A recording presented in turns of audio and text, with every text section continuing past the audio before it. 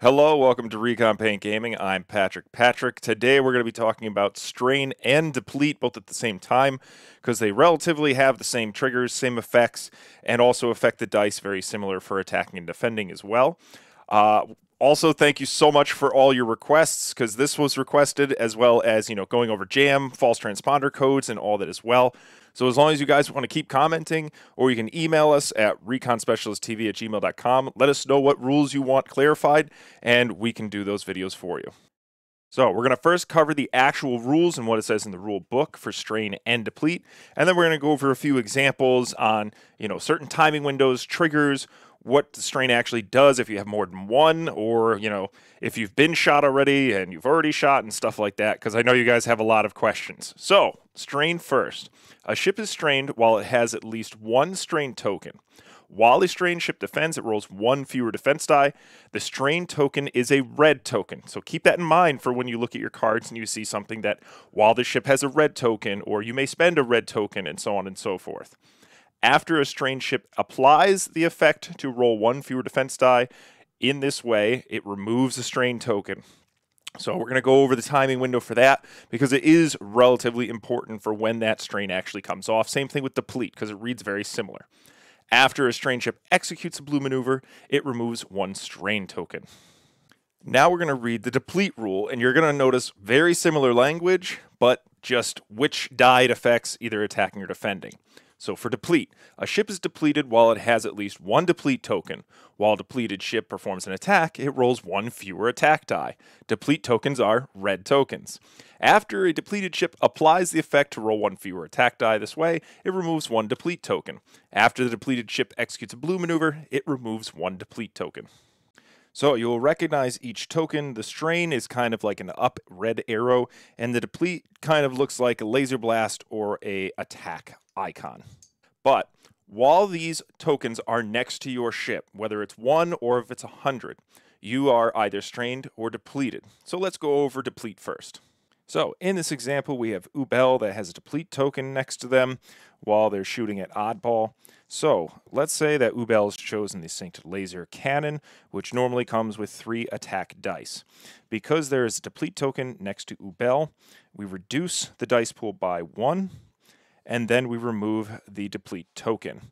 And then we can resume our normal attack, which would be to roll 2 dice, and then apply the damage after oddball has rolled defense, and therefore can spend the focus and only take 1 crit. So, in that example, Ubel only had 1 deplete token. Even if Ubel had 5, the chain reactions would still be the same. You would reduce your die pool by 1, you would remove 1 deplete token after you've built your dice pool, and then continue on with the attack.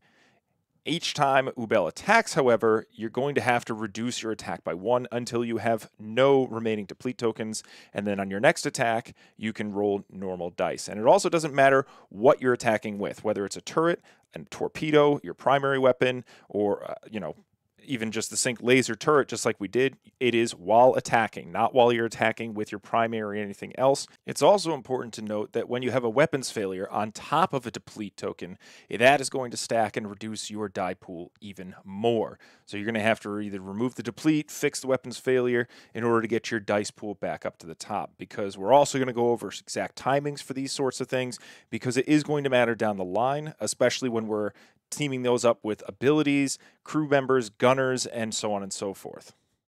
So now that we've seen the deplete, we're going to take a look at strain, which is very similar, but in the defense pools category rather than the attack. So let's go take a look.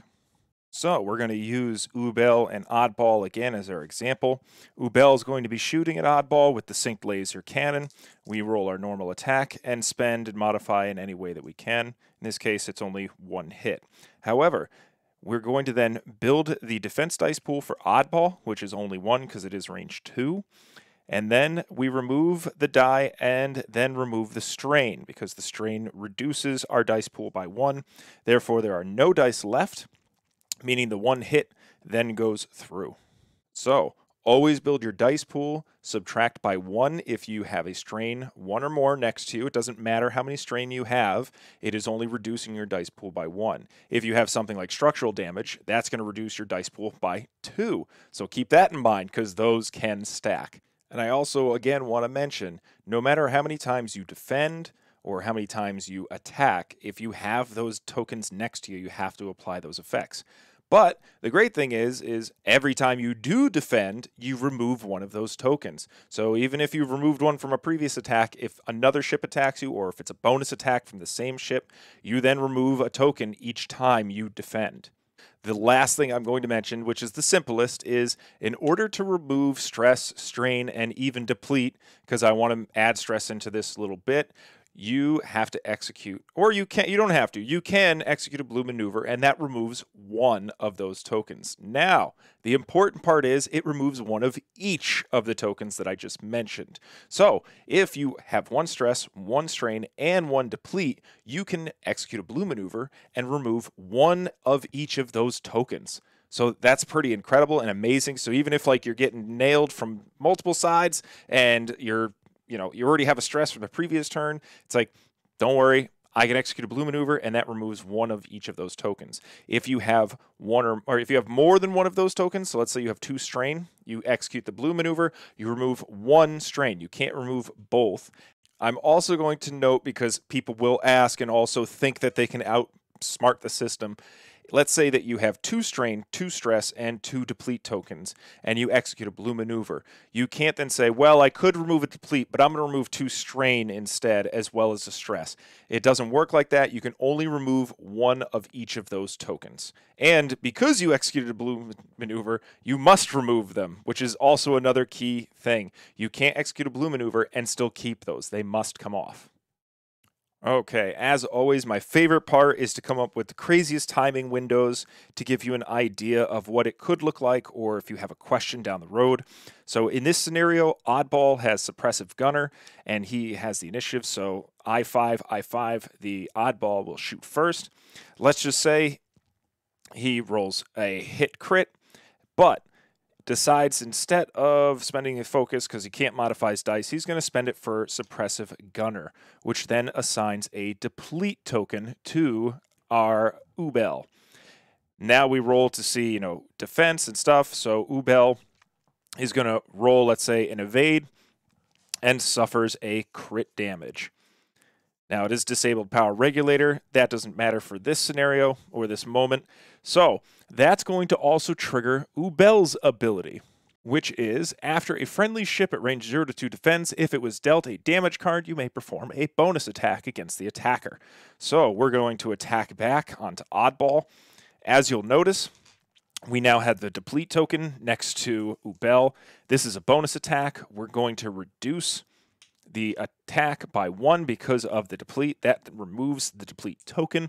Then we may proceed with a bonus attack, which we're going to use Synced Laser Cannon. It's now 1 hit. We're going to roll 1 defense, and it is a blank. Now, we also have Tiber Saxon on Ubel, which is after you perform an attack at range 1 to 2 that hits. If the defender has no face-up damage cards, you may spend 1 or more charges. For each charge you spend, the defender gains 1 strain. So then we're going to spend those 2 charges and put on 2 strain tokens. And you'll notice the deplete has triggered the bonus attack that Ubel got and removed the deplete. And then on the bonus attack, we assigned 2 strain to Oddball. So that was just from Oddball's attack, then triggering Ubel's ability. We now go over to Ubel attacking, and you'll notice there's no deplete tokens next to him, and we can then use our Synced Laser Cannon and roll all 3 dice rather than 2 because we're not depleted any longer. However, now we have the strain that's on Oddball. So normally we would roll 1 die. Because of the strain, we remove that die. Then we remove the strain token. The last bit of information I'm going to give you before we move on to other examples is range 0 shots. These can still be affecting your shot and also your defense. because when you are shooting at range 0, you can't modify your opponent's dice. However, your dice can be modified by negative effects, such as weapons failure and also a deplete token. So even if you're at range 0 and normally you roll 3 attack dice, you're now rolling 2, which then does remove your deplete after you attack. Same thing with strain. If you're defending at range 0 and you normally will roll 1 die, you are now rolling 0 dice, and then after you defend, it does come off, because there are effects that won't let your opponent modify their attack dice when shooting range 0, but there are still effects that can modify your own dice, and you have to keep that in mind for range 0. All right, another example, my favorite pilot to use, Cad Bane. He is going to be shooting at Ubel. Uberl already shot and missed. Cad Bane now gets to use his synced laser cannon as well. So normally that would be 3 attack dice, but you'll notice he is depleted. So we're going to reduce that down to 2 and perform our normal attack. Because we've done that, the deplete now comes off and we continue with our attack. So it's 1 hit. Ubel's going to roll 1 die, gets an evade, and let's say it was a focus, and because it's in the bullseye of Cad, he can't modify it because of dead to rights, and the attack goes through. Now, Cad Bane's ability is, after he hits, he can spend 2 charges and pass a red token to Ubel. You'll notice the deplete's gone. We spent it, or it was removed when we built our dice pool. So don't think that Cad Bane can pass this off, because it is build your dice pool, which is 3, reduce it by 1, which then removes the deplete. So then we continue with our attack. We then roll a focus with Ubel, and then it's after Cad Bane successfully hits a pilot, he can then spend charges to move the red token.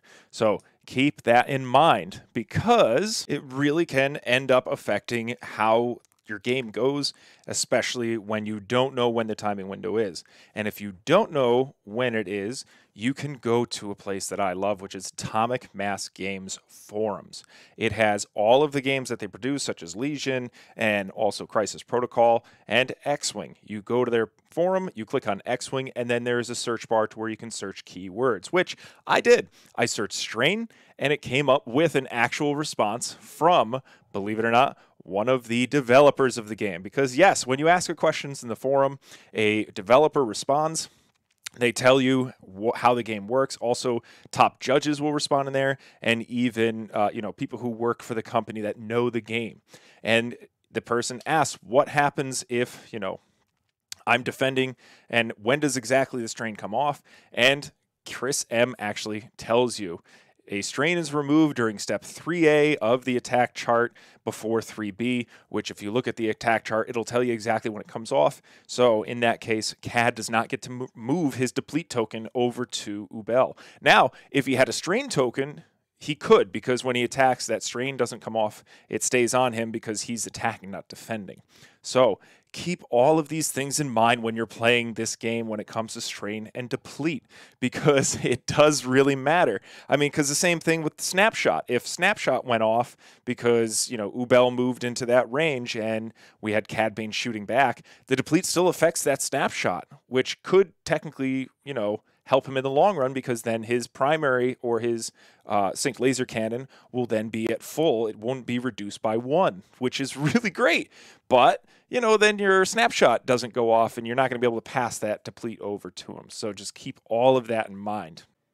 So that's going to do it for today. Thank you so much for watching. I thoroughly enjoy making videos like this for new players, or even, veteran players who still get the rules wrong just like myself. And it's a great lesson for me to learn. If you have any questions, if you would like a rule explained or an in-depth example like that I like to give here, please leave a comment below or email us at reconspecialisttv@gmail.com, and we can try to make a video for it. We've already got requests for jam and also false transponder codes, so we're going to go over that as well and try to go over as many timings or examples as possible. And we're going to keep making videos like this for abilities, timing, and so on and so forth, because as much as I like reading things online, I'm a visual person. I like visual examples, and I'm sure that's what everyone is also here for. So thank you so much. Don't forget to click like and subscribe. And lastly, please go check out reconpaintgaming.com. It has all of our information, such as our social media, our merchandise, and, podcasts, Facebook, all that stuff. And also remember to play casual.